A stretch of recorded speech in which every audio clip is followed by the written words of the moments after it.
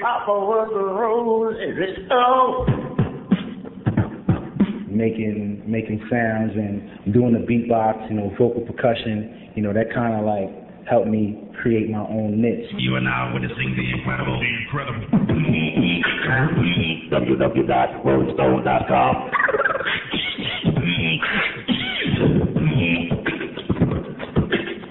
Very talented guy. For my last example, I could stay here and play all day, but what I like to do is go to my favorite, Disney. Disney's also using Flash and starting to deliver some incredible content to people over the web. So this is the Disney Channel inside QuickTime TV. It's completely interactive. And of course you see a trailer here that they've put up from a very anticipated movie, Toy Story 2. Should we watch it? So I click on it, it launches another QuickTime window.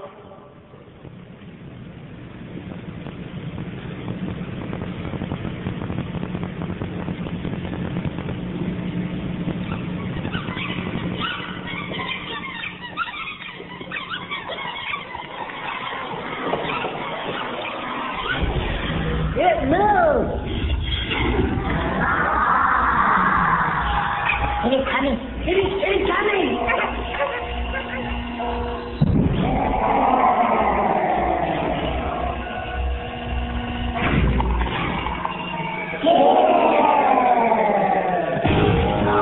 Howdy, folks. It's good to be back. Greetings. Wait. Stop a second. Is he in this too? Excuse me, Poultry Boy. What would Toy Story 2 be without Buzz Lightyear? A good movie.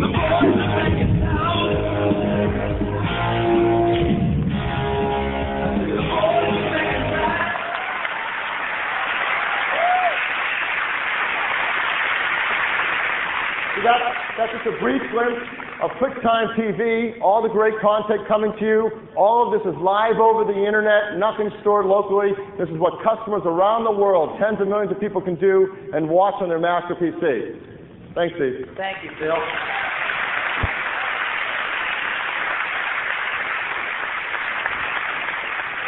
Looks like a good movie. Got to go see that one.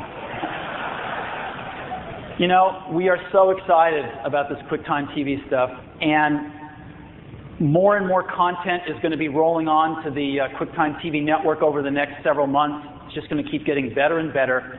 And because QuickTime started out as a technology to achieve very, very high quality, as we get more and more broadband, the quality in QuickTime TV is just going to scale right on up. And the other guys haven't even thought about how to deal with these quality issues.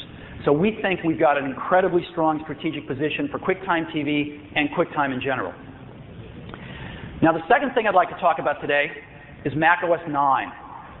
macOS 9, we're going to give you a little preview of it today. macOS 9 is the next major release of the Macintosh operating system. It's going to ship in October, and it's got over 50 new features in it. Now, we don't have time to show you all 50 today, so we're going to show you one or two. And the one we're going to focus on is Sherlock 2. Now, for those of you running macOS 8.5, we shipped a feature in it last October called Sherlock. Sherlock, in our opinion, is a revolutionary feature. It allows you to search the internet in a far more powerful and easy way than ever before. You type in natural language what you're looking for, Sherlock figures that out, and then dispatches queries to up to dozens of websites and search engines simultaneously. As the results come back, Sherlock automatically ranks them by relevance, sorts them, and displays them in one window. And it's extraordinarily powerful. But it could be even more powerful. We started to get some feedback that people wanted ways to group target search sites almost the day after we shipped it.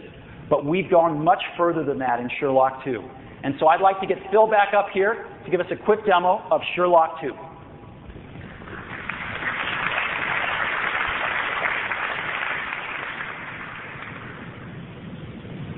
I had the most fun thing. I get to do all this great new stuff that you're all dying to get your hands on. You just got to watch it. It's so exciting. We've got a Power Mac right here running a early release of Mac OS 9, so the demo gods are with us. Everything will work just beautiful. Things are going really rock solid and stable with our engineering team. They've given me this release so I can show you this one really great feature, Sherlock 2. And as Steve said, this is the coolest way to search on the internet. It really is like having your own search engine, your own search detective to find whatever you need. And it's done extremely well with our customers. I mean, we've heard tremendous feedback. They love using it, and it's made their lives a lot easier to find things faster than ever. So I'm going to do a first search here. This is a new Sherlock 2 interface. I'm going to use a search, the same kind of search I might have done before with the current Sherlock that you may use today with macOS 8.5 or 8.6. I'm going to type in a search. For those of you who know, yesterday was the 30th anniversary of the landing on the moon by Apollo 11. I'm personally a big buff of that. Yeah, thanks. Very interested in it. And so what I want to do naturally is go on the web and find what I can find. What stories are out there? What information is there about Apollo 11 and the mission?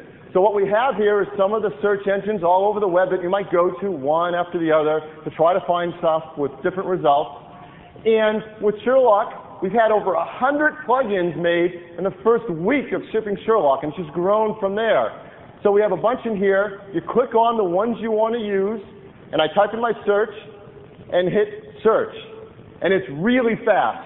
Now Sherlock has just talked to all those different search engines, sent out the proper requests to each of them, even if they handle information differently, brings it all back from all those search engines simultaneously. They all show up in this window with the name of the subject that comes back, the relevancy to the request I sent, and the name of the site or the page that it's at. So you see a whole lot of stuff here. It's found 71 instances out on the web from all different sites relating to Apollo 11 and the mission. So I can just scan it. I can click on one and get a small little bit of information returned right here to see what I might want. I can go to any one of these. I can sort it by name. I can scan down it. I can sort it by site. Oh, let's find all the ones. There's a whole bunch here from NASA you can see. Here's one on photography. Let's click that. I'm interested in mission photography. It launches my web page instantly, takes me right to the website, and sure enough, there's an Apollo 11 website with photography from the mission. Scroll down it, a lot more photography. Here's a photograph from the lunar surface. Just amazing. Within 2 seconds, I can search these sites, find exactly the information I want, have it jump right into my browser and take me wherever I want to go. And it's all done in one simple interface.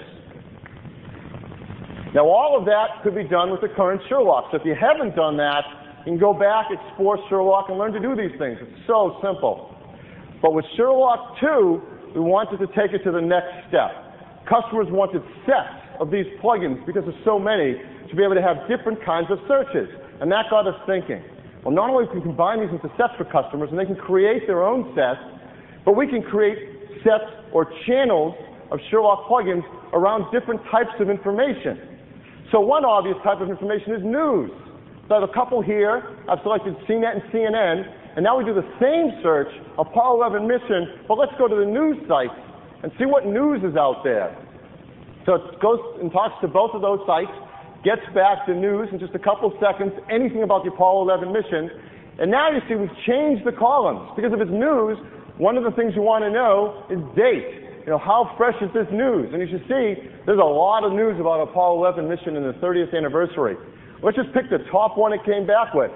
CNN, launch the browser, go right to the page, not through the site, click around on it, right to the page, and sure enough, the top result, recent news as of yesterday, Apollo 11 mission. And go click on another one.